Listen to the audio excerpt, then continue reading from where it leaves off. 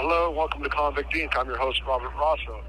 So, for those of you who've been paying attention or saw my last video, I went to the special housing unit, hole, bucket, whatever you want to say.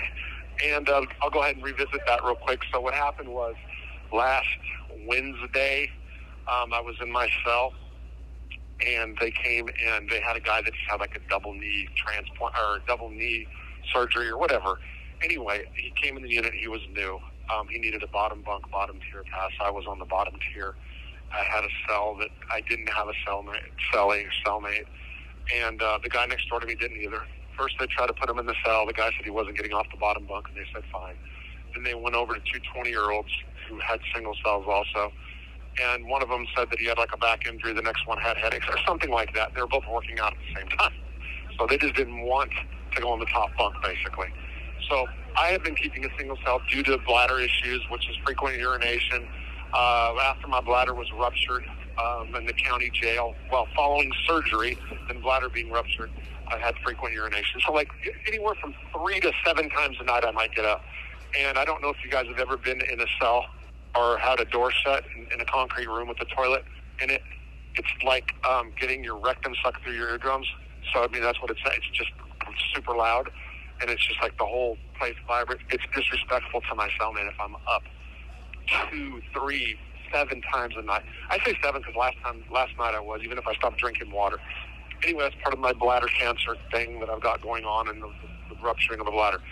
So when they came to my cell and told me that I had to move, it didn't go well because of the way it was said to me.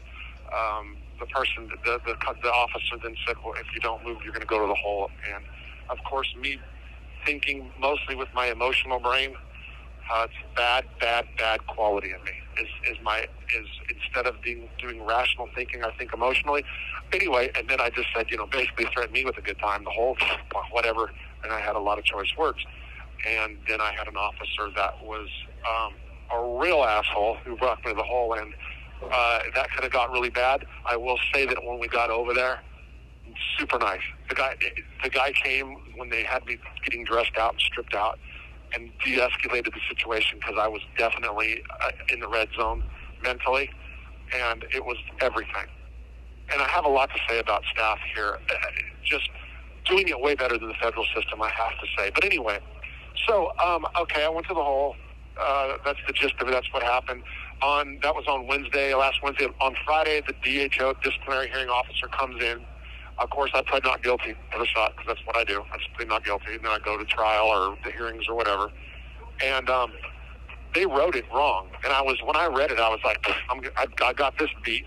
And so I went in there, and what I didn't know is as I was walking me downstairs, she already made up her mind. She read it, and she was kicking me out.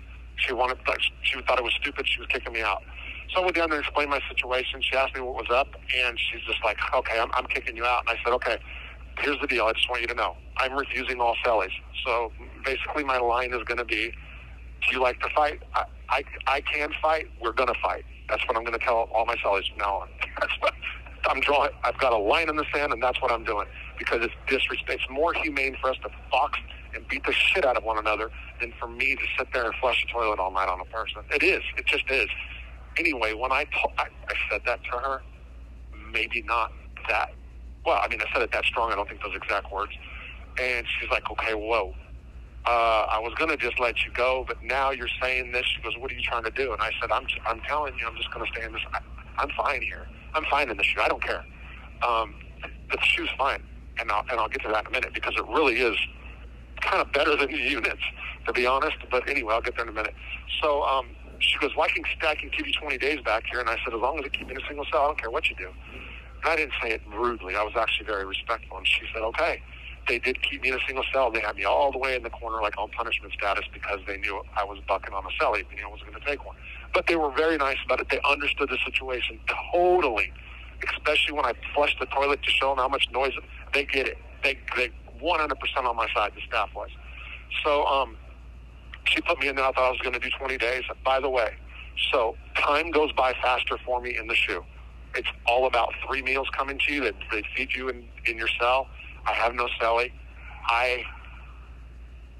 I'm going to say this. Even though I acted in an emotional way, it was really one of the better decisions I've made since I've been incarcerated thus far. And I say that because I really got to take a deep look inside myself, being in a cell in the corner all by myself. Did have a radio. There are TVs in there, so let me do this first. So in the shoe, 2 TVs, rec every day, 5 days a week, and go outside and you can walk in these big dog pens for an hour. Not too many people go out. No incidences. Every shoe, especially housing using that I've been in, people bang, kick on the doors. There's going out of control. They're not. You know why? Because they've got TVs in there. Because they treat everybody with respect, unlike so much of the BOP. The BOP are trained. They go to hate school, a place called Glencoe. They're trained to be like assholes a lot of times. Not all of them. These people aren't trained at no hate school. So that's one of the differences that I've noticed in these private prison settings. And the TVs, people might balk and say, oh, you guys are criminals and you're doing bad things in jail and you should be punished in the whole. No, it's the opposite. And you're going to really freak out if you're on the bread and water crowd. You know what they have? They have something called the step-down program when you're sentenced to shoot time. You know what that means? You get to get out of your cell during the daytime. You know what you get to go do? Go play PlayStation. Yeah, Call of Duty. You get to go kill things in a cell. They bring you downstairs to play video games. And you can stay down there for as long as you want unless people are backed up and just play video games. You can shoot things. That's really good. They're teaching us how to shoot things and kill things in prison. I guess they're getting people prepared, right? I'm joking. And you know what? People that bought, and once upon a time in my life, I might have been the hardliner that said, what the fuck? What are you guys doing? It works. It freaking works. The people in there they're calm, watch the TV, playing video games, and the punishment is being locked down, okay? But anyway, getting back to myself, I had 4 different choices on what I'm going to do when I get out. 4, okay? 4 different directions I could go. 3 of them were just running from my problems, and meaning running from the loss that the things that I've done. For my divorce, okay? That's what it comes down to. 3 of them are just running, going to different ends of the United States to get away from Fort Smith because that's where my ex-wife's going to be, and that's going to be hard. So that's where my brain was. And I had to really sit down and think, and I was really focused on one of those decisions, and I prayed on it. Like every morning for the first time in my life, I got on my hands and knees, like literally on one knee, because I can't bend to one knee. It's fucked up. But anyway, and it's something I've never really done as far as I've prayed at night. I've been doing that since I started going to church last year every night, but not in the mornings when I wake up. And there's something new I've been doing. And I've just been trying to search inside myself. Meditation that I learned in rehab last time. Meditation actually works. It's hard at first, but it works with wonders. And what I come up with is the best thing for myself. I made a contract to myself. I'm not going to go into details, but this is what I'll say. I had to first figure out the necessities in life, which necessities: food, air, bread, breathing, shelter, food, water, right? So I have shelter. But even if I have money when I get out, either from making money in prison or money I have via YouTube, whatever, when I get out, I don't care if it's $10,000. I still need to, that's going to be that's going to be put somewhere, like for bills or whatever. And I owe 2 people, so forget the credit card. It's not much anyway. But I have to have an immediate job, like a regular job. You know what I mean? And I have that. I got out today. I've got that locked in. 15 minutes from where I live in Hartford, $19.75 an hour, 50 hours a week. That's priority number 1. Equal priority, or I should say in priority, is I realize that I'm rocking it right now as far as sobriety. I need to stay that way, and I know that I can, and I'm going to. I'm not worried about it like I was a month or 2 ago. I'm like, oh my God, I might go to Hartford. I'm so scared about you. No, I'm not. I'm actually. I said I got getting preachy a bit, but there's a path that's been in front of me that I've been ignoring for a long time, and there's a person that I used to work for, him and his wife for just a short period of time, who lives in Muldrow, Oklahoma, not far from me, who is the godfather of AAA.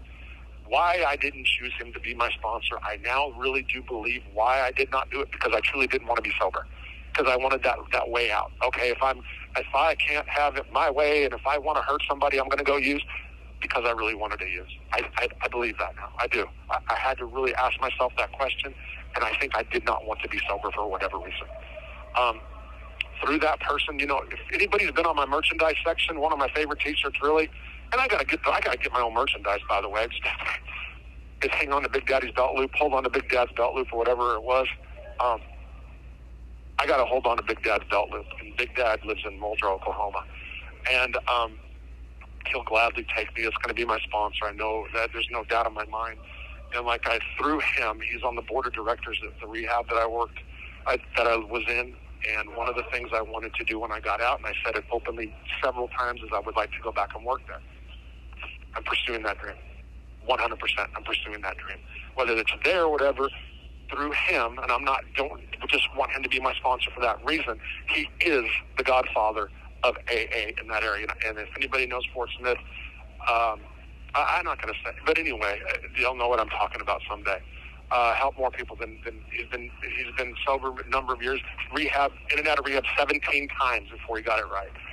So that's where I'm going. And all the stuff about writ writing, legal work, and all that stuff, I'm doing that. YouTube, I'm doing that. It's all in my contract.